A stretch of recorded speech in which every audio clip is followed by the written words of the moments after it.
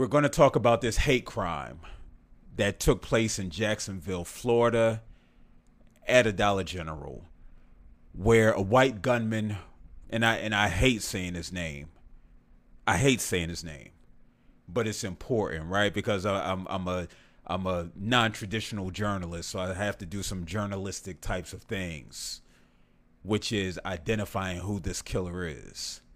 Ryan Christopher Palmetter, 21, who shot and killed three black folk at a Jacksonville Dollar General. Fam. And even in and I'm just coming off the heels of, full transparency, of a conversation for the next hashtag You Good Man, where I'm talking about death, dying, and grieving. And so to come off the heels of a conversation of death, dying, and grieving, to now have a conversation about three black folk who were killed at a Dollar General just 3 days ago by a white supremacist, white nationalist. We use this term interchangeably. Somebody undoubtedly with untreated mental health issues is hard. It's hard because where we are in society today, this is happening every day. Somebody is dying at the hands of another, literally every day. A little bit later, I'm going to offer the statistics that came from the FBI when it comes to the increase in hate crimes and which demographic is most impacted. Spoiler alert, is Negroes. Spoiler alert, it's Negroes. Again, I say spoiler alert, it is Negroes, it is black folk. But back to this murder. So details have emerged regarding the killer. He had a manifesto where he supposedly spoke about his hatred for black people along with other groups along racial lines. He talked about his hatred of liberals. He talked about a hatred for apparently conservatives. How do we know this?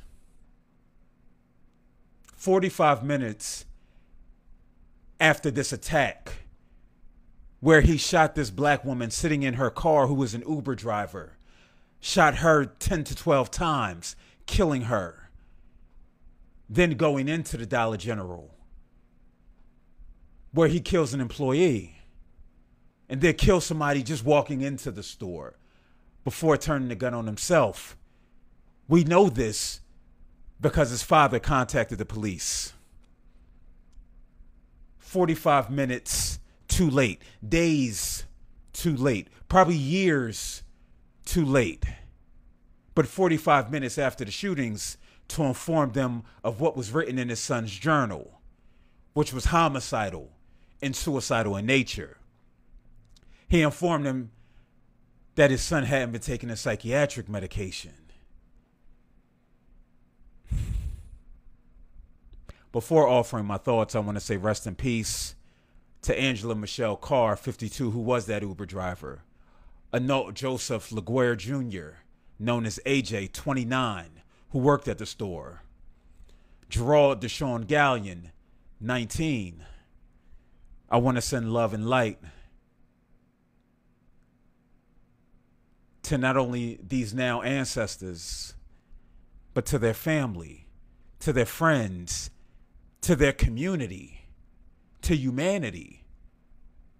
Because see, when you kill folk, not only when folk die, it's not just the loss of an individual.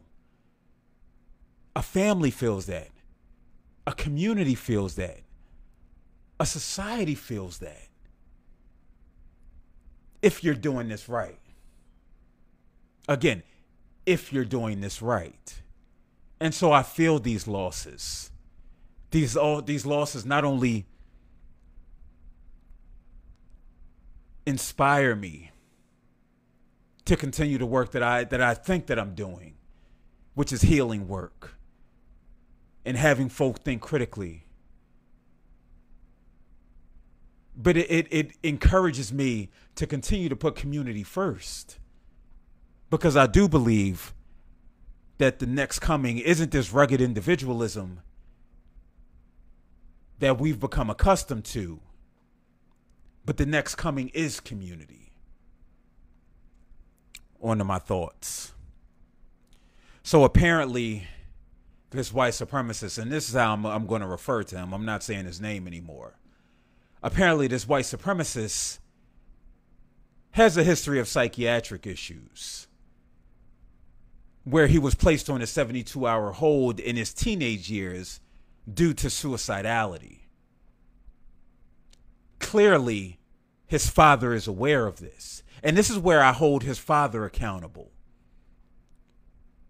Now, your son, and part of the conversation when it comes to this entire situation and how it's being spun in certain places, is that this white supremacist, this white nationalist, worked at a dollar store. And so he had traveled to other dollar stores. In one place that he traveled, he was confronted by security. So he sped off and found himself at another dollar store, which happened to be this Dollar General, that are trying to paint the picture like there's this animus resulting from his time in working at this dollar store. And part of that may be true. But we know this racial hate that's in his manifesto, which caused him to drive to a predominantly black community and let off shots. We know that that's a driving force also. And so when I say his father was 45 minutes too late, hours too late, days too late, months too late, years too late, after his son dropped out of college and didn't leave the bedroom for days on end, there was something taking place. His wellness was being neglected. Now, if he would have engaged his son, he potentially would have, the lives of Angela and AJ and Gerald might have been saved, because he might have had some awareness of what his son was thinking, how he was feeling. See, as a parent, sometimes you have to go above and beyond. Yes, you do have to infringe upon the personal space. I talk all the time about my daughter is her own individual, soon to be 15-year-old. And I want to give her this opportunity to live her life on her terms. It's my responsibility to guide. But as a person who's also a part of a community in society at large, I have a responsibility to make sure that she doesn't cause harm to others. And so if that means going into her bedroom, if I do have some real concerns, if I'm concerned about just her well-being, then that's what I need to do. But I also understand as a parent, sometimes we don't know what to do. Sometimes it's just like, okay, you know what? Maybe they'll grow out of it. We tend to do that with men, boys and men who experience mental health issues. It's like, and just individuals in general, you know what? They'll grow out of it. This might just be a period. It's just some downtime. Especially the generations that we're in now. It's not uncommon to have boys, to have men stay in their rooms, to have children, to have adults stay in their rooms for hours on end, whether they're playing video games, whether they're on social media. But there's a disconnect that exists. And this disconnect cost 3 innocent people their lives. when I saw that this happened in Jacksonville, in Florida, but specifically in Jacksonville, who has a prominent history of racial animus, of racial divide. I wasn't shocked. In fact, and I want to be wrong about this, I think in the days and the months and the years to come, we're going to see more race-based crimes where white supremacists / white nationalists are taking out their anger, their frustration, their incompetence, exhibiting their lack of humanity. They're going to be taking that out against persons of the global majority. And so when I say persons of the global majority, we know that America will be the majority, and I hate the term majority minority, but we know the majority will be non-white individuals in another 20 to 30 years. But if we look across the globe, we know that white folk aren't the majority. Hence the reason that we use the term persons of the global majority. But I foresee this taking place because what's happening in places like Florida, same thing with places like Texas, where we saw another race-based crime take place last year. What's happening? They're doing away with curriculum. They're bringing in this antebellum, this white nationalist perspective to education, which doesn't necessarily harm persons of the global majority if we're doing it right. Asians, whether they're going to school or not, they're going to know about their history, about their culture. Now, black folk, if we're doing it right, we don't necessarily need the schools to educate on who we are because we have knowledge of self.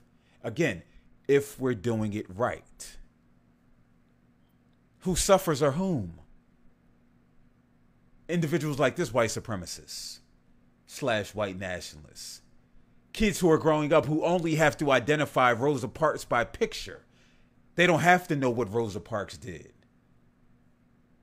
They don't get the privilege of being able to read Bell Hooks and Toni Morrison, Kaisi Lehman, and so many other dope black authors. They don't get to learn about their own history in a way that's fully transparent. And so what'll happen? Like in the movie Higher Learning, when Remy sacrificed his life for what? For the cause. It's just like, oh man, Remy's dead.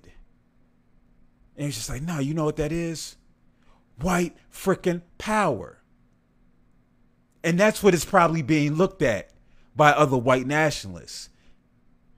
He sacrificed himself for the greater cause.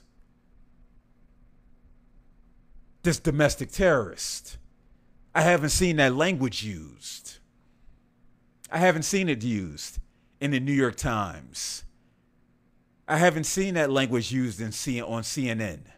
I haven't seen domestic terrorists used. But we're quick to use that when it's non-white folk. Right? They're terrorizing the city. This white supremacist terrorized not only these 3 black folk, but the black community and all of humanity. What's funny, and I don't even necessarily know if it's funny, right? But I got a chuckle out of it. I saw Ron DeSantis. I saw him have something to say. He was initially booed when he showed up unexpectedly. But like good city council people do, no, let's give him an opportunity to speak. Why? Why does he deserve an opportunity to speak? Why should we have to hear from another white supremacist white nationalist who's carrying out the same agenda as this 21-year-old who's creating an environment that's ripe for the breeding of this type of mentality, this type of mindset. But this is what they do. They don't deserve the platform. He didn't deserve this platform. But he came out and said, this shouldn't have taken place. Right? This is unacceptable. Again, all I could do is chuckle. Because it's contradictory to the very actions that are taking place within the very state that he governs. The unfortunate part when it comes to this situation, outside of the lives that are lost, is that the very real mental health issues that exist in this situation that could potentially play a role in this taking place. See, this is psychopathic / sociopathic behavior. This is antisocial personality disorder. Now, I'm not sitting here diagnosing them, but this is a very real thing. We see this in serial killers. We see these characteristics. But what it will cause is, it'll cause folk to turn on mental health. Why? Because it's not necessarily used in every situation across racial and ethnic lines. I just saw here today in Philadelphia, I believe his name is Kim Brady Carricker,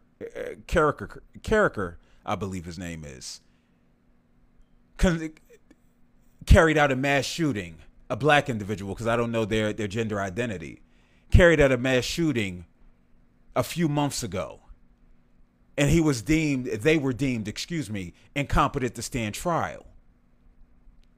Because yes, from my perspective, as a clinician,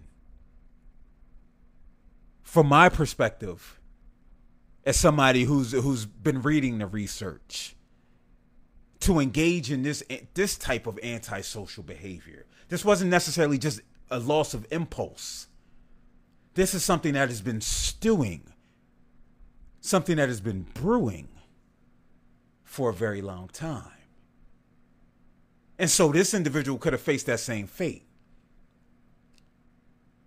But what will happen is, and I'm shocked that they were deemed incompetent to stand trial. Because that's not usually how it goes, especially for black folk who come in contact with the legal system. Now, what also, and I don't advocate for or against the legal system in this regard. I don't make their case for them. But I can very well see a defense attorney saying, this individual is legally insane.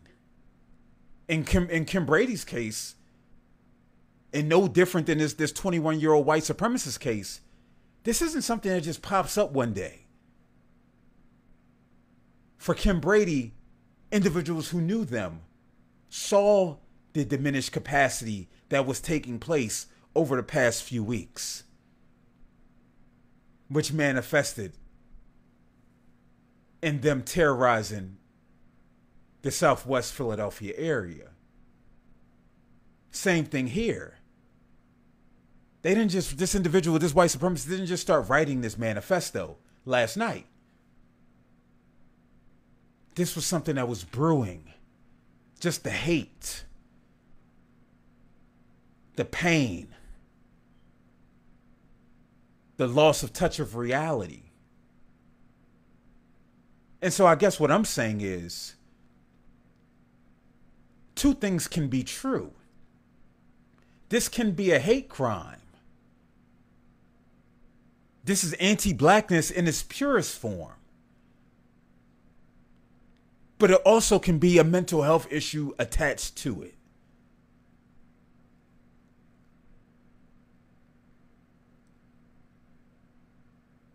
I just don't see this changing. As I said earlier, Rich says he is just trying to boost his chances with anybody for their vote. He doesn't give a damn about any of it. He can shove it. And he's speaking about Ron DeSantis, who struggles with smiling. Can't create a smile, can't fake a smile. Which, again, may be some underlying mental health issues that are taking place. But as long as there's access to guns, with this individual having an AK-47 and having a handgun, as long as it's just wanton thinking and behaviors when it comes to gun control and legislation, even though I think we're too far gone. Because the guns that exist in the 1700s and the 1800s, they still can kill you. So these guns are out here. They're not being melted down. But maybe this individual wouldn't have been able to acquire one if the legislation was in place to thwart an individual who's had a mental health stay. If his dad had made that call and said, hey, my son needs an evaluation. He needs to be inpatient for maybe a long period of time, then maybe these 3 lives would still be present. So again, sending a rest in peace to, in love and light to these individuals. Angela Michelle Carr, Analt Joseph LaGuerre Jr., known as AJ, Gerald Deshaun Gallion, 19. I can only see it getting worse. And I know I said that it has gotten worse when we talk about an increase in hate crimes. According to the FBI, hate crimes have increased by more than 11% since 2020, since the George Floyd uprising, which was also a hate crime, with anti-black hate crimes making up a large bias incident category, with 31% of all single bias incidents in 2021. Which means that black folk are feeling the brunt of this. And again, I expect to see an uptick in these red states like Florida, like Texas, who are trying to take the world back to enslavement.